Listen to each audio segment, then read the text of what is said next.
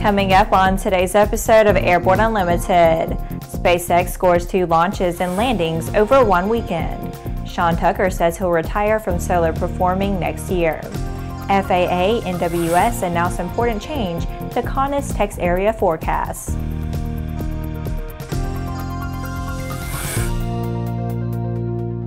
Hello, I'm Laura Hudson. It's June 27th, and this is Airborne Unlimited. SpaceX, in the midst of a greatly accelerated launch pace, put 2 Falcon 9 payloads into orbit, one of which was a reused first stage, and then landed 2 first-stage boosters off opposite coasts. On June 23, 2017, SpaceX's Falcon 9 rocket successfully launched the BulgariaSat 1 satellite into orbit, the first geostationary communications satellite in Bulgaria's history. This mission marked the second reflight of a Falcon 9 first stage, having previously supported the Iridium 1 mission from Vandenberg Air Force Base in January of this year. Following stage separation, the first stage of Falcon 9 successfully landed on SpaceX's East Coast Droneship, Of Course I Still Love You, stationed in the Atlantic Ocean, under what were termed to be challenging conditions. On Sunday, June 25th at 1:25 p.m. Pacific Daylight Time, SpaceX's Falcon 9 rocket successfully launched 10 satellites to low Earth orbit for Iridium, a global leader in mobile voice and data satellite communications. This is the second set of 10 satellites in a series of 75 total satellites that SpaceX will launch for Iridium's next-generation global satellite constellation, Iridium Next. Following staging, the first stage of Falcon 9 successfully landed on the Just Read the Instructions Droneship stationed in the Pacific Ocean, despite challenging weather conditions. Sean D. Tucker is one of the best-known names on the airshow circuit, and for good reason. He has flown on the circuit for 40 years, racking up more than 26,000 hours in the cockpit. He currently flies the Oracle Challenger 3 when performing at airshows, an airplane that may one day soon hang in the Smithsonian. This past weekend, Tucker said that he'll be retiring for solo flying next year. Having just turned 65, he said it's time to look at the next phase of his airshow career. Tucker has made it clear he's not retiring from flying. He is currently looking for a sponsor that will help him launch a formation flying team. Tucker began flying at 17 and earned his private pilot certificate at age 21. He began learning aerobatics in 1973 and flew his first airshow 3 years later. Tucker is currently the chairman of EAA's Young Eagles program and has started the Bob Hoover Academy, an alternative education high school in Salinas, California, focusing on STEM disciplines. After the break, FAA says that changes are coming to area forecasts. The Bristol Light Sport aircraft is what you are looking for. The Bristol is wider than a Cirrus, faster than a Skyhawk, offers more storage than a Husky, and comes standard with Garmin avionics. So what are you waiting for? Visit Bristol.com to find out how you can get into a Bristol today.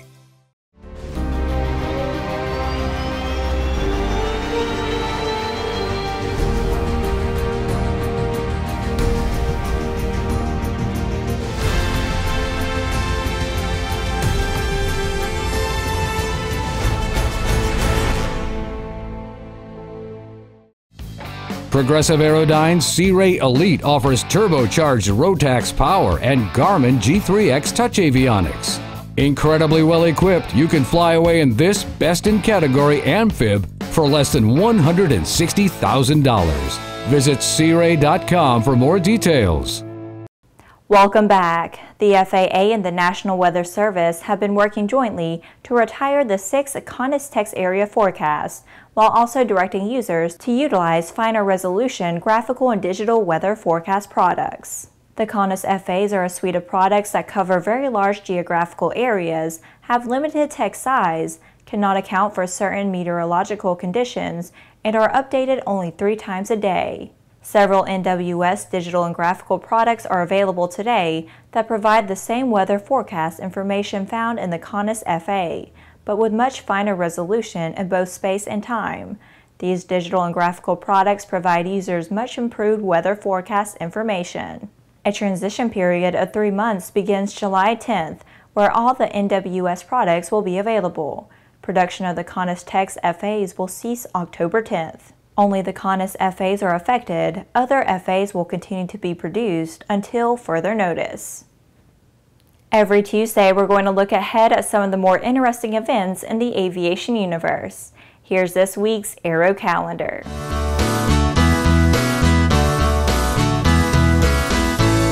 It's less than a month to Oshkosh, and among the more interesting happenings we're looking forward to is the appearance of scaled composites.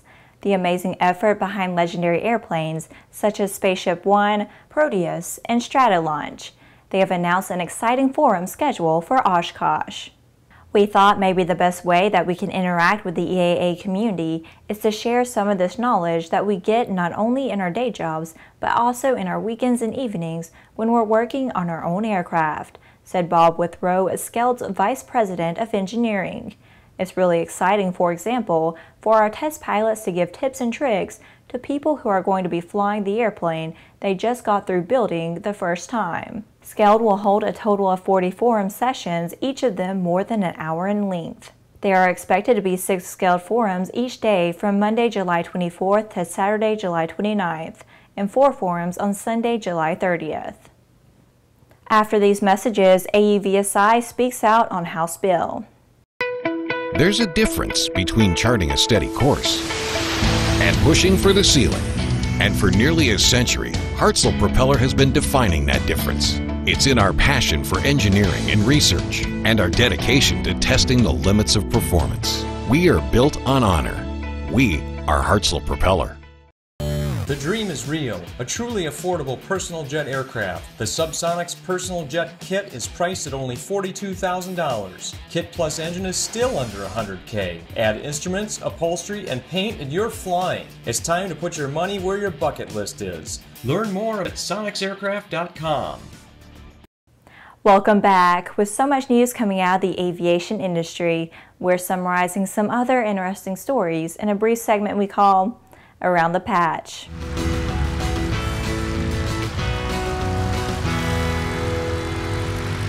AUVSI President and CEO Brian Wynn has commented on the drone-relevant portions of the House FAA bill.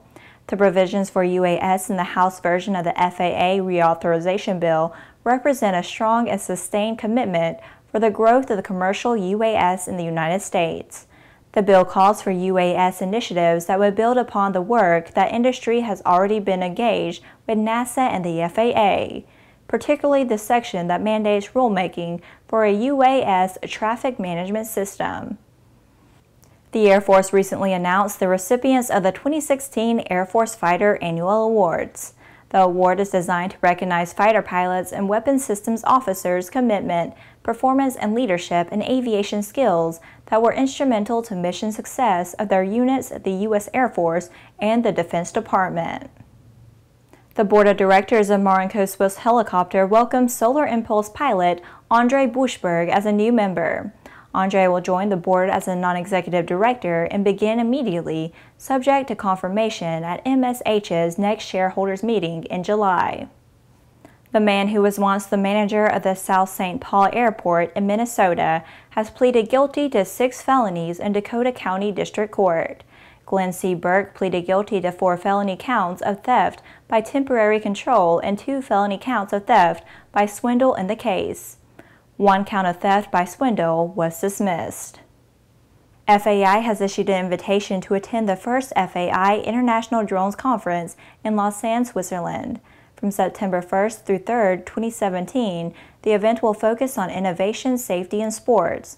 The conference and expo are part of the EPFL Drone Days 2017. Well, that's it for today's trip around the patch. Now let's move on to the rest of the news. Many in the aviation world think criminalizing a tragic mistake is unwise, but police say that a criminal investigation of Andrew Hill, who was flying a vintage Hawk Hunter jet that went down at the Shoreham Air Show in 2015, is about 95% complete. 11 people on the ground were fatally injured when the plane went down, but Hill somehow survived. Now he faces charges of manslaughter by gross negligence. According to Detective Superintendent Adam Hibbert of Sussex Police, initial file is now being drawn up, and I can confirm that process is underway. We continue to talk with the families, and I'm extremely grateful for their continued support and patience in what continues to be upsetting circumstances for them all. Hibbert said that he conservatively estimates that some 25,000 documents have been entered into a database for the inquiry. Hill is said to be cooperating with the police. The UK AAIB said in its final report on the accident released in March that Hill was flying too low and too slow for the maneuver he was attempting. Well, that's our program for today. Remember that Airborne Unlimited is streamed daily Monday through Friday with additional breaking news bulletins for important stories that fall outside of our normal deadlines. If you're watching us on YouTube, please subscribe and do check us out on Facebook and Twitter. Get comprehensive, real-time, 24/7 coverage of the latest aviation and aerospace stories anytime at aero-news.net. See you tomorrow.